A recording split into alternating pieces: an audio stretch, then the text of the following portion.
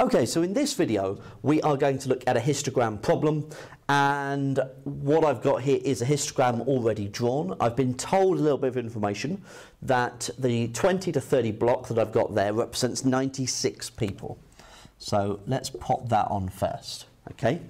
Now, before we start answering any of the questions that are there, and hopefully these questions should iron out any of the problems that we have with histograms,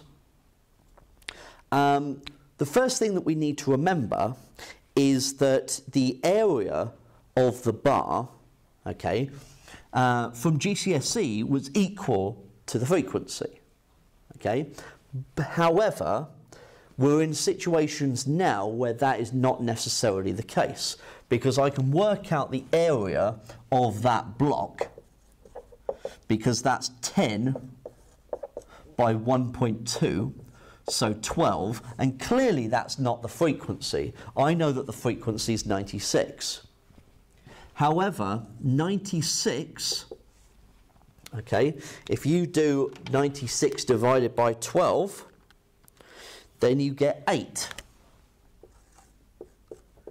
So it is this 8 that is the important number, this factor, this multiplier, okay, because it actually turns out that the frequency is proportional to the area, okay? So it is that that we need to work with here. So it's the frequency, sorry, that is proportional to the area. So we're going to use that fact for part A. Estimate how many people are represented by 10 to 25.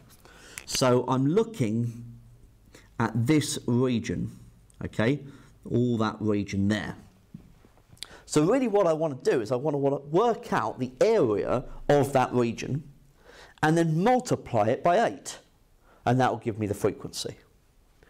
So I've got this little block here, which will be 5 times 0.6. And I've got this block here, which is 5 times 1.8. And I've got this block here, which is 5 times 1.2. Okay? So I work out what that is.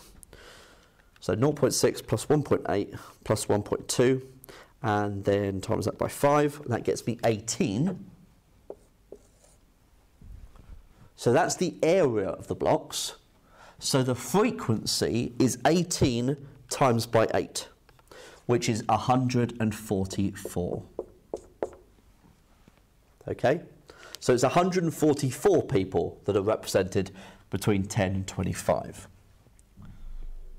Okay, so let's give myself a little bit of space, just to erase that bit.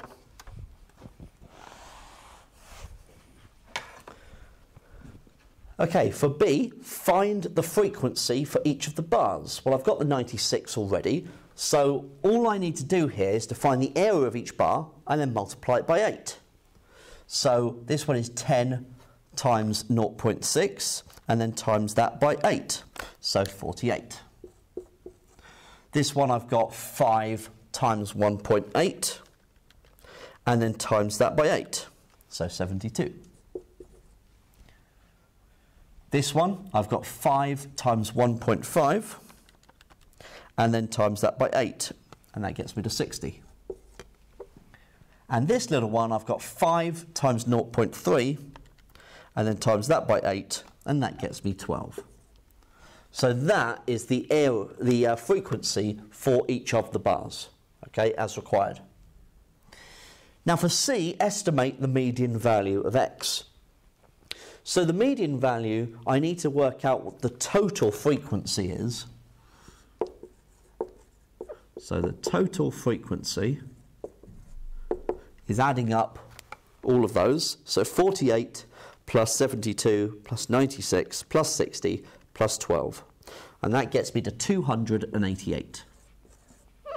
So because this is continuous data, I'm going to halve that, so 144. So the median will be the 144th value. Okay?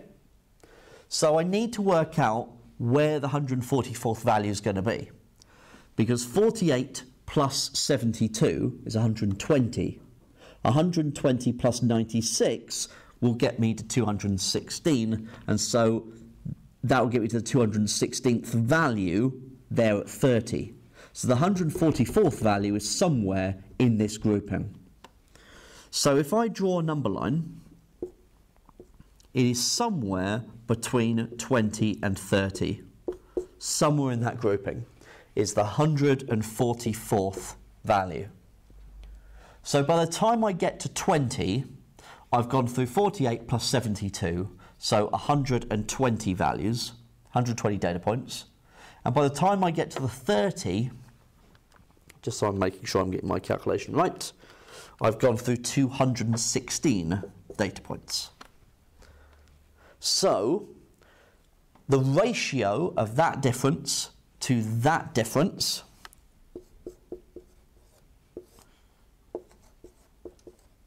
must be the same as the ratio of that distance to that distance.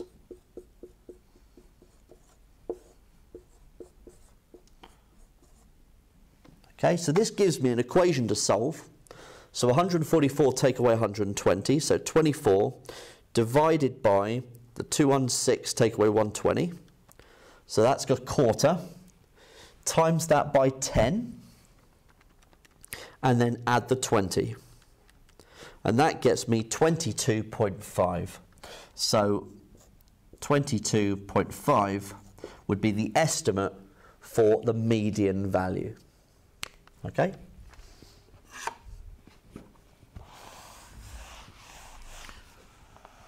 Right. So last but not least, find the probability of picking one x between 25 and 40. Okay. So 25 and 40, that's asking me to figure out that area, well, effectively to find out that frequency and then divide it by the 288, and that should give me my probability. So I'm going to have half of the 96 group, so 48, plus all of the 60, plus the 12, and divide that by 288. So 120 over 288, so 5/12. Okay, and that is the probability that I'm asked to find in there.